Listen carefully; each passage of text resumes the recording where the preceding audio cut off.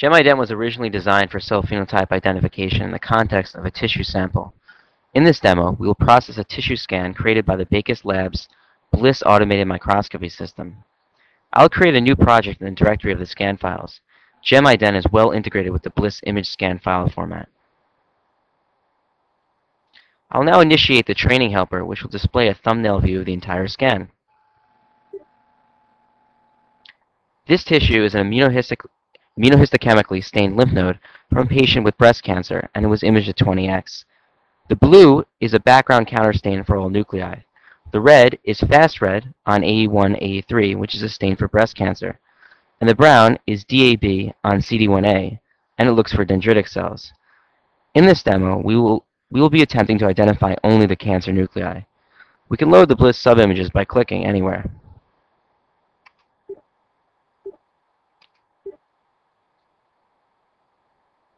Let's start with color training. We first load a representative image.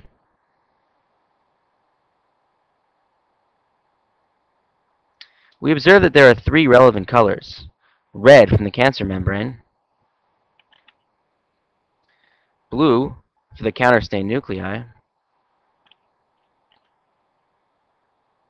and the third is the background white and the bluish-grayish intercellular matrix.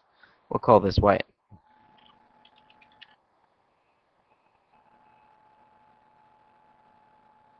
Let's give GemIdent 10 examples of each color. That should be sufficient. Let's start with red. I'm going to change the display color to white so I can see my training points with good contrast.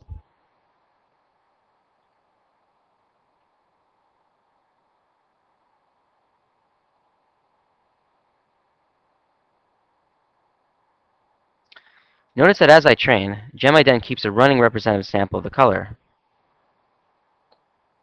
If I make a mistake, I see the image become heterogeneous. I can delete the wrong point by using spacebar to toggle between mark and delete.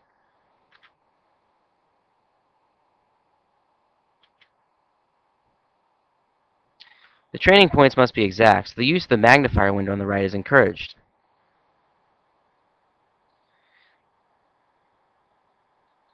I can increase or decrease the zoom by pressing the plus or minus buttons.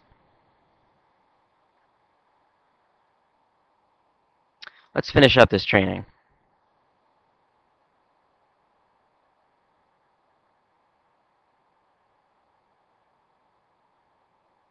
Let's also change the display color of blue with something with a little bit more contrast.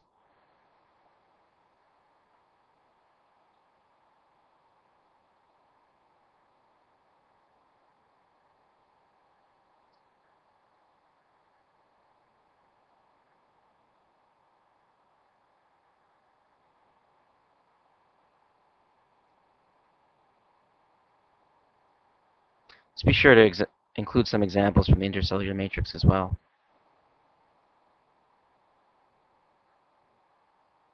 Now, we need to hardwire the color information into GemIdent. We do this by pressing the compute button for each color.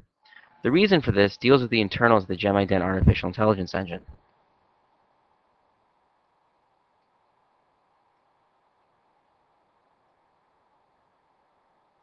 We'll let these compute and move on to the more interesting phenotype training step.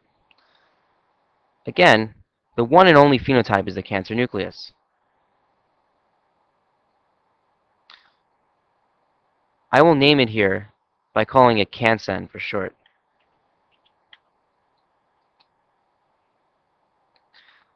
Let's color the training points neon green for contrast. Now let's load an image with lots of cancer and begin training.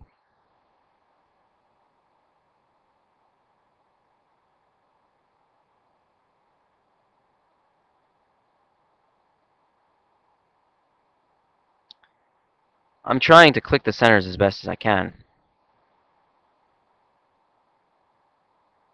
We must also give GemIdent an idea of how large the cancer nucleus is. We can do that by adjusting the Rmax value.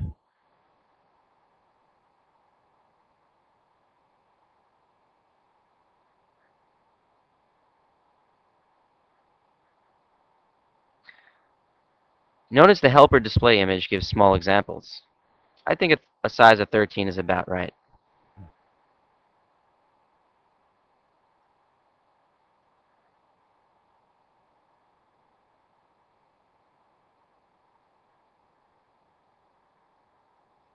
Note that sometimes the presence of a nucleus is ambiguous.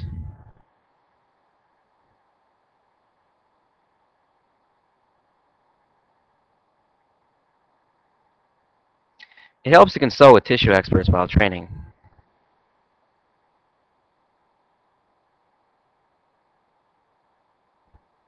Let's load another example image for a more diverse sample.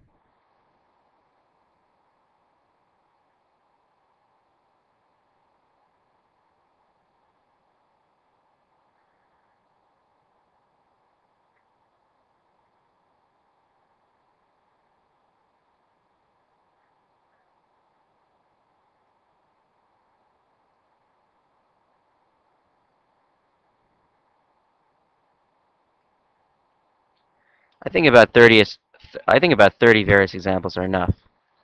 Now remember from the previous demo that GemIdent also requires knowledge of what the opposite of a cancer nucleus looks like. This is the non. Let's begin by giving examples of the membrane.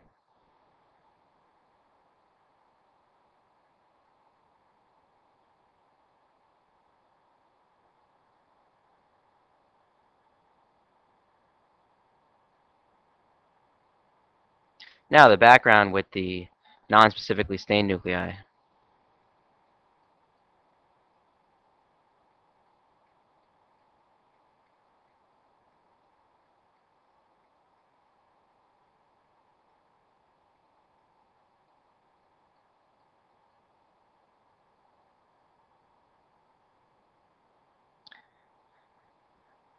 Now I should give it edge examples so GemIdent learns not to include the edges of cancer nuclei, and it learns to separate nuclei from each other when they're closely clustered.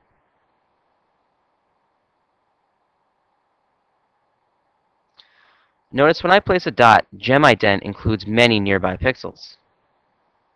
This is optimal for beefing up the dataset, but gets in the way of this sensitive edge training.